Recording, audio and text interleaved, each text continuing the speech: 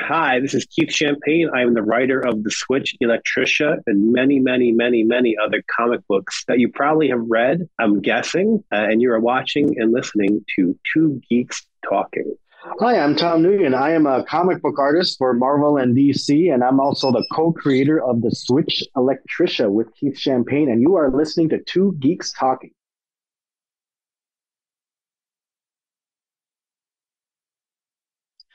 Good morning, afternoon, evening, everyone. Two Geeks Talking is an entertainment industry interview show where we interview the creative people from the comic, film, TV, movie, and video game industries. And of course, I'm your host, Kurt Sasso. We are joined today by not one, but two creative and talented individuals from the comic scene. You know their work, a lot of DC Comics and many other things, but we're talking about an independent comic that's come back and remastered. And we are joined by the ever-talented Keith Champagne and Tom Nguyen from The Switch. How are you guys doing today?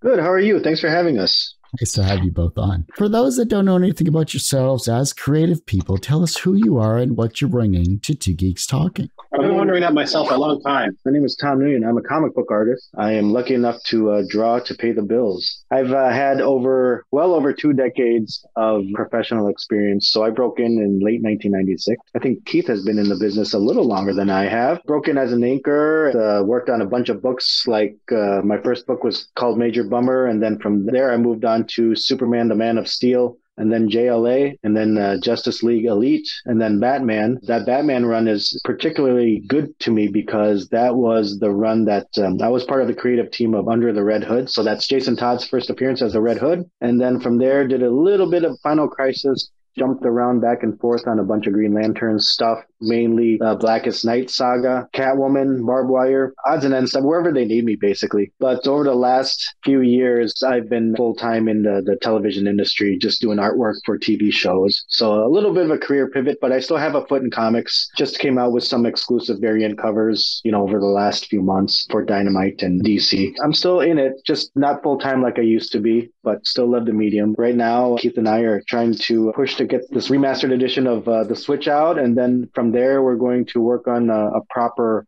full-on sequel. That's me in a nutshell.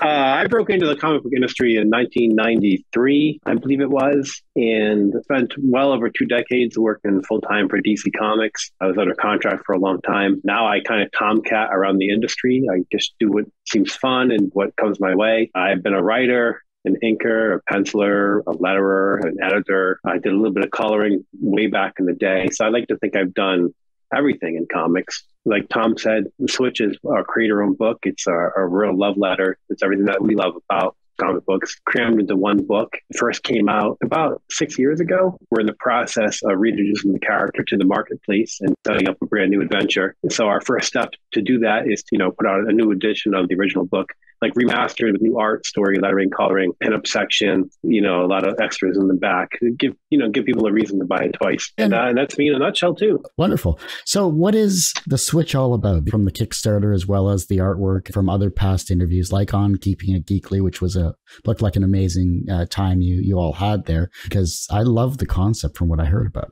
So The Switch is the story of Jennifer Bellino, who is known to the world at large as Electricia, named after my mom, Patricia. Electricia is a supervillain. She's, very firmly ensconced on the FBI top 10 list for 20 years or so. But she's just come to really hate herself, and as she's getting older, she's realizing that she has fallen way short of the person that her father wanted her to be at one point. She has this dissatisfaction with who she is. One night, she not accidentally, but like through happenstance, does something to help somebody else out for the first time. And it makes her feel good for the first time in a long, long time. And that leads to her creating a second identity as a hero, the Switch, and starting to fight crime instead of committing crime. So there's a group of superheroes in this book who are hot on Electricia's trail, and then her villain friends are now, hunting down the Switch. So she's kind of taking it from both ends, metaphorically, kind of culminates in a giant resolution. So yeah, it's basically a story of change, of transformation, of wanting to be a better person from top to bottom. Yeah. What's the most misunderstood aspect about the superhero genre that people who don't follow it misunderstand? When you look beyond the capes and the superpowers, and the bright colored stuff and the kapow sound effects or whatever, I think that superhero comics, metaphorically, a great way to tell stories about everything. much in the same way that science fiction is a lot of allegorical or metaphorical stuff crammed in there. I think that with superheroes, you can really tell a story about any theme. Like in the case of the Switch, it's about wanting to change. Is it too late to become a better person? And then you dress that in capes and superpowers, and it becomes more easily digestible, I think, to people. That's what I think is maybe not misunderstood, but not understood about superhero comics, is that they're a great vehicle to tell deeper, more resonant stories that people might connect to on an emotional level. I'll just echo what Keith said in a nutshell. He basically got it. I think to the average layperson, comic books are still kind of like a kid's book, not taken seriously, but they're a serious medium these days to tell much deeper stories and more adult stories too, not just for kids. It's a great vehicle for as a teaching tool now in schools. So now you have a lot of writing classes incorporating comics, history classes incorporating comics. In fact, I'm working on a comic book right now that has to do with Black history, which would double as an excellent teaching tool. You know, when we were kids, I mean, that was kind of frowned upon. You know, I had to hide the fact that I was in the comic books. Nowadays, it's like the coolest thing. And a lot of movies and entertainment, I mean, they use comic books as a source to make their movies. And it's so ingrained in pop culture now. Like you said, if you look deeper, you'll find that, you know, you can have actual meaningful stories that people can relate to, stories that deal with a lot of issues in society or, you know, even mental health or anything like that. So I think we're finally starting to get out of that stereotype due to the popularity of comic books. Can you tell me a time when DC or Marvel stifled your creativity and how you overcame it? You go first, Steve. Every time? I mean, when it's not, I don't think it's deliberate on the part of DC to stifle people's creativity, but they often have an agenda, or they often have restrictions on how their characters can be used or how far you can push the boundaries of what these characters do. I mean, I've had situations where I wasn't allowed to have Superman punch people. I wasn't allowed to have the Joker kill anybody on books that I've written.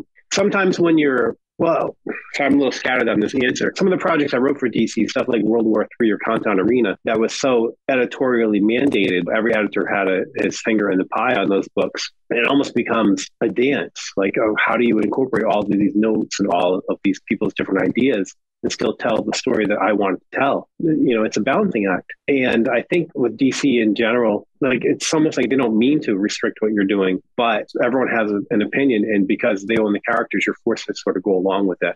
And that can be pretty frustrating. And that's a big reason why I've really fallen in love with the indie comic scene and Kickstarter as a vehicle to fund them, because no one can tell us what to do. No one can tell me I can't have a character say the F word, or I can't have a character not punch somebody, because we control it now. And it's very, very, very nice. I was going to touch upon what Keith said. I mean, that's probably the biggest reason why doing creator-owned stuff is so fulfilling, is because we can literally do whatever we want, write whatever we want, and draw whatever we want without any editorial interference. As far as a personal story, as an artist, there have been times where editorial will ask to make minor changes and stuff. And most of the time, they're correct. I don't mind doing it. Maybe when I was a lot younger, I used to be more into the purist artist integrity type attitude, where it's like, don't tell me what to do. You know, this is how I draw, and you're ruining my ability to express how things are shown.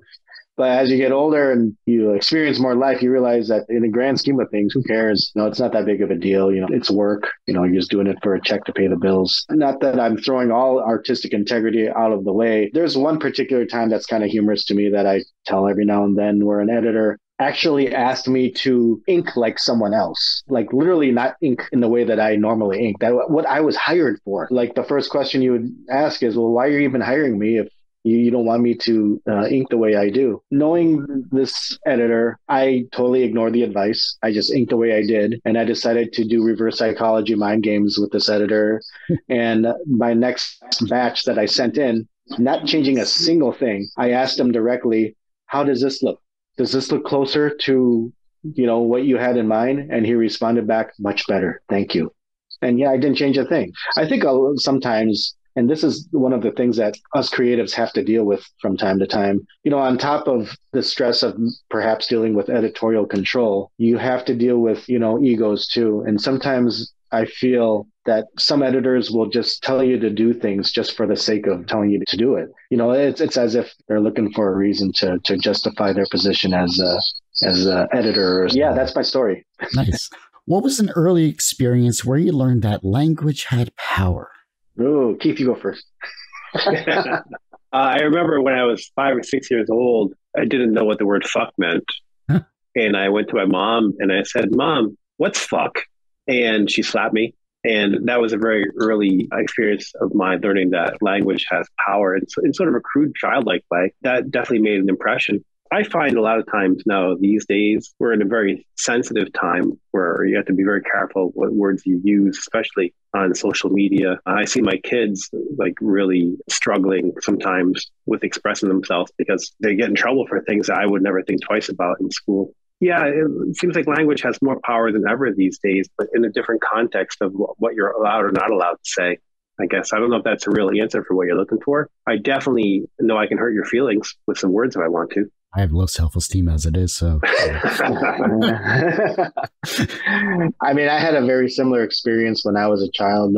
I just remember in first grade, everyone was outside for a phys ed class, and then I snuck inside the classroom all by myself, and then I was trying to get my classmates' attention from like the window from inside the classroom, almost like a hey guys, I'm inside and you're outside, haha. I went to the chalkboard and I started writing swear words on there, like the F word and the SH word and just anything I could think of at the time.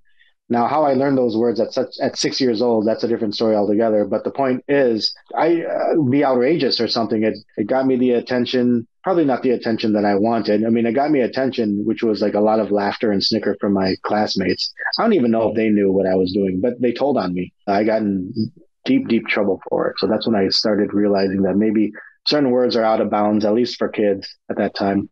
You know, everyone usually asks, what's the wisest piece of advice or what's the most bullshit piece of advice you've ever received? But what is the second wisest piece of advice you received that has stuck with you in your careers? I'm not sure if I was given any advice. If someone gave me some advice, I think I'd have a much different career these days. Probably the best advice I was ever given as an inker through Tex Blaisdell, one of my instructors at the Kubert School. Well, he had two simple mantras. So you can decide which one's the best one and which one's the second best. His first inking mantra was, when in doubt, black it out. If you're not sure what something is, just silhouette it and move on because you have a deadline to meet. You can't labor too much over this stuff. And his second inking quote was, inking is thinking. That always stuck in my head because that's very true. Like when I first ink a page, I take a couple minutes to look over the page and solve all the problems that the page presents mentally before I even touch it with a brush. Those are two that have always stuck with me from the early days. As a writer, well, the first best piece of advice I got was don't be a writer. And then the second best piece of advice I think I got was show, don't tell, which is basic writing, like don't over explain stuff. Like let the characters explain through their actions. The best piece of advice that I ignored was to go to medical school. No, the one thing that I've heard, it's actually a saying that's been around. I don't even know what the origin of this saying is, but it's always stuck with me, was to work in this business, and it can apply to other businesses too. You have to be 2 out of 3 things. You have to be good, fast, or nice as a person. Pick 2 out of those 3 things, and generally you'll be employed. That's always stuck with me. And as far as what 2 out of the 3 I choose, it depends on the time of day and what phase of my life. I'll always pick 2 of those and you'll be fairly safe. The other one is not so much comic advice, but it's more like a life advice. I don't know where I heard this, but I totally agree with it, is you choose what you want the day to be for you, as far as, do you want to have a good day or do you want to have a bad day today? I mean, you can have all the obstacles thrown in your way, things that you can't control, but you can control how you react to them. Just more like training my mind to make the best out of what's thrown at you. Well, all the time, I'm going to choose to have the best day that I can, no matter what troubles I have, in personal life and stuff like that. That's really actually just kind of helped me through, the tougher times in my career. As far as just practical drawing advice, I've always personally given the advice of, if you want to draw comic books, drawing people is probably the easiest thing you can do, but the hardest thing is drawing everything else besides people. Drawing everyday things like cars and buildings, maybe some environmental stuff, backgrounds, learning perspective and learning lighting. That's the hard part, because everyone, when they start drawing, it's the first things they draw are like superheroes, like people. Try to draw things that you're not comfortable doing. But even within the realm of people, there's not easy aspects, like drawing children, drawing babies, drawing the elderly, drawing different body types. Most people, they get started, they just draw the big muscular heroes and the pretty girls. There's an infinite amount of variety in humans. Practice on what people have a hard time drawing, and it'll just round your skill set out to the point where you'll be more employable as a comic book artist. Everyone has one person that inspired them on their path to where they are today. Who was that for you? On a personal level, my Uncle Dave was my cool uncle. I mean, I have a lot of cool uncles, but he was the one that I was closest to when I was little. And I remember having a conversation with him when I was 4, maybe 5, very young, about comic books and how he was telling me how comic books are so cool and like how we love Luke Cage, especially. And this would be like about 75, 76. Sometime in that conversation, it clicked in my mind, like, I'm going to be a comic book artist. Like, this is what I want to do. I'd already been reading comics for a couple of years, as much as I could read at that point. So that was a very influential moment in my life. It kind of steered the ship for me. And then professionally, there's no bigger influence on what I want to do than John Byrne. John Byrne is my hero as a writer, as an artist. I mean, his work always inspired me as a kid. It was what I wanted to grow up to achieve. You can't really pinpoint like a singular person that I could 100% say, oh, they really inspired me to get me to where I am. I had a lot of influences growing up. My first hero was probably Bruce Lee, just watching his movies. The things that really motivated me early on was, first of all, my my dad for discouraging me to getting into comics. Because when you discourage me and tell me I can't do something when I know that I can, that lights a fire under me. As much as my dad wanted me to do the traditional Asian upbringing route of going into a proper medical school or becoming like an engineer or something proper that will bring respectability to the family name, I totally went the other direction. And then it was my art teacher, Pat Wolf, and she was the one that, as I was growing up, she was always encouraging me to just stick with it. And she would make concessions for me just so I can draw more. I mean, she saw early on how much I loved it, that I had a talent for it, and would even talk to my teachers into letting me get out of class after I finished my homework just so I can draw. And then it was through her that I was able to meet current superstar artist Doug Mahnke, who's still a very dear close friend of mine. In fact, I broke in the industry with Doug's help. We were the art team on a bunch of the books I mentioned earlier. He's the first pro that I've ever met. And he was the one that really tore my work apart. Constructive criticism sense really taught me how to draw comics starting at the age of 15 and up. So I was really lucky early on. Of all the comic artists in the industry that I could have met, he was the one that I met and became friends with and made the biggest impression on me. It's not a bad guy to know, to learn from, when there are lesser artists, quite frankly, in the industry that I could have had the fortune or misfortune of meeting and learning from. Yeah, my dad, my art teacher, and Doug Mahnke are probably my biggest influences in my life, in my professional career. From a professional standpoint, you are both very successful in regards to, your careers in the comic industry itself, as well as other industries that you're in that we haven't had time to talk about. Do you consider yourself personally successful? No, I don't think I've ever, I relate this to a quote I heard Alec Baldwin say one time years ago, and that he considered his film career he's considered himself a failure as an actor because his film career, he never really became a leading man. He had a short stint as a leading man, didn't quite work out, became a supporting actor, a character actor, and he's a great actor. And I look at my career much the same way. I'm still trying to get somewhere. I haven't gotten there yet. I'm still trying to create something that is inside of me that I haven't been able to get out yet. I'm still trying to grow. I'm still trying to reach a certain point in my life and career. I'm getting there, but I'm not there yet. Keith put it very well. I will say that probably the most successful I have been, but not really quite saying that it's successful for me.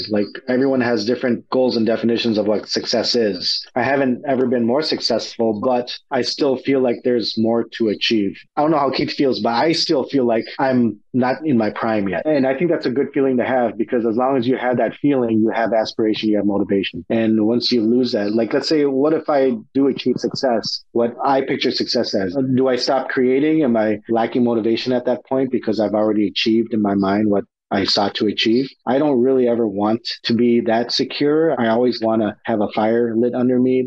There's always something I can do. Whatever work I just complete, immediately I look at it and I'm like, I could do better. I'm always picking it apart. So I always feel that my next work is going to be my best work. And I kind of always want that feeling. It's not a bad position to be in.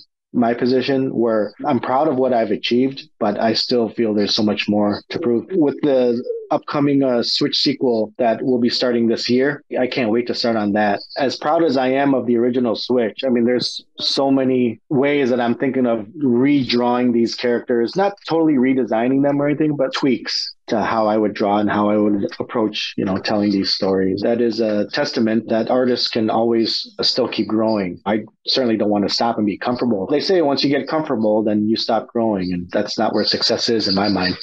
The reverse of success is failure. How do you deal with your failures? Kind of adopt this mentality. It's like, well, I can have a bad day, I can fail, but it's how do I react to it? What can I learn from it? First of all, if the failure has come, I can't do anything about it. It's happened. It's how I dig myself out of that hole. Now, failure, just like success, is a different meaning to different people. Personally, to me, failure is not being able to have steady work or not have anyone care about my work. No one is hiring me or no one's purchasing my work or commissioning me. Then I can't make money. I can't pay the bills. I can't provide for family and stuff like that. Like, to me, that's the ultimate failure personally. It can be humiliating too. That really just keeps me motivated.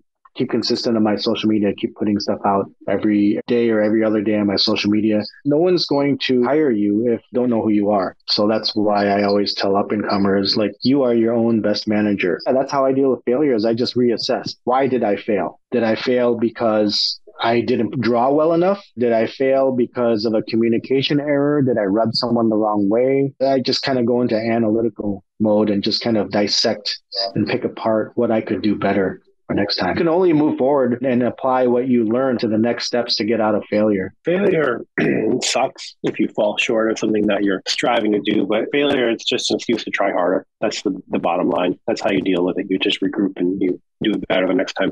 That's all I got to say about that. The younger generation is looking at your work and they're becoming inspired to be creative in their own way, whether it's through the Switch or whether it's through your work with DC and everything else that you've created in between. They may have received some inspiration from you both. How can they inspire the generation that follows them? That's really up to them. But I think if you put your heart and your passion into your work, someone will read it and they'll respond to it in a way that will inspire them. I mean, it's hard to say. I'm not sure if anything I've ever done has inspired anybody, but maybe. It certainly isn't something I try to do when I create work, is to inspire someone else to do. I'm just trying to inspire myself and do my own best work. But yeah, I feel like if you put yourself into the work, maybe somewhere down the line, someone will discover it and it will be the impetus for them to try to create something great too. I'm kind of similar in thinking that I don't put too much thought into what future younger generations might carry from my work, but it does give me solace knowing that if I put my best into my own work, eventually and hopefully it will inspire someone.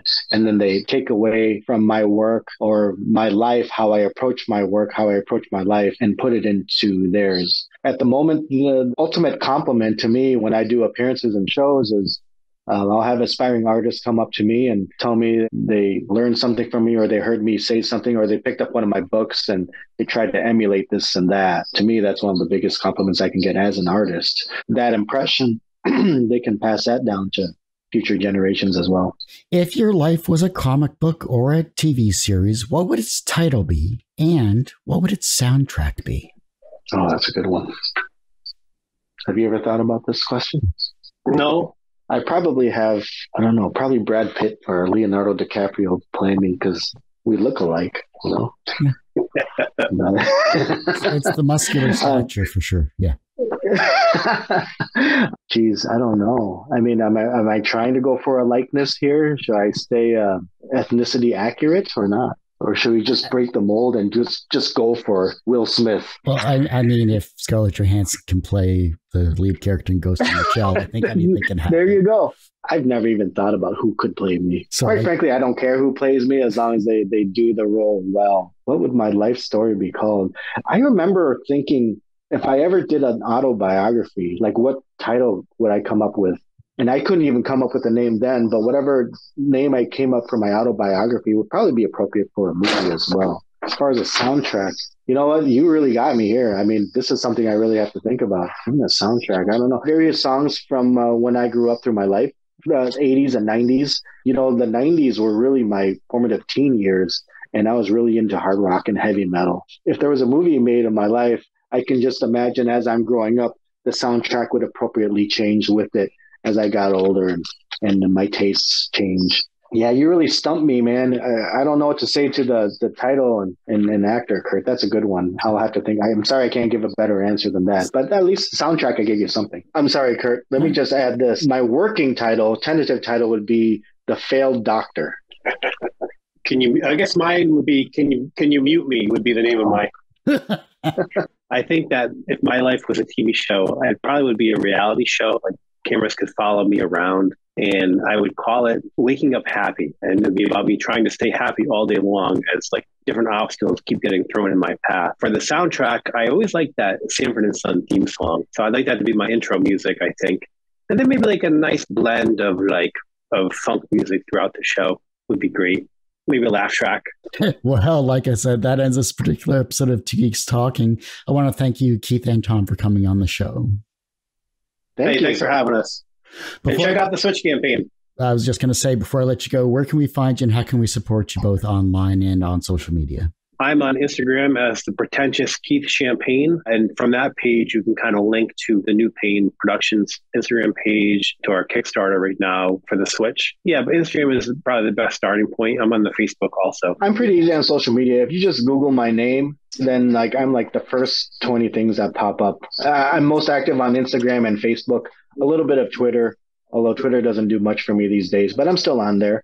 But mostly Instagram and Facebook. Well, like I said, that ends this particular episode of Two Geeks Talking. You can, of course, find this interview and 1,000+ others on our website, tgtmedia.com or twogeekstalking.com. That's the word two, not the number two. On our YouTube channel, which is a lot more updated than our website, www.youtube.com/c/TGTmedia. And the podcast is back after 12 years, which you can find at twogeekstalking.podbean.com. And you can find it on any other streaming service for your podcast that you get. So like and favorite and share it with your friends. And as I say every week, everyone has a story to tell. It's up to me to help bring that out. Thanks for listening and watching on Two Geeks Talking.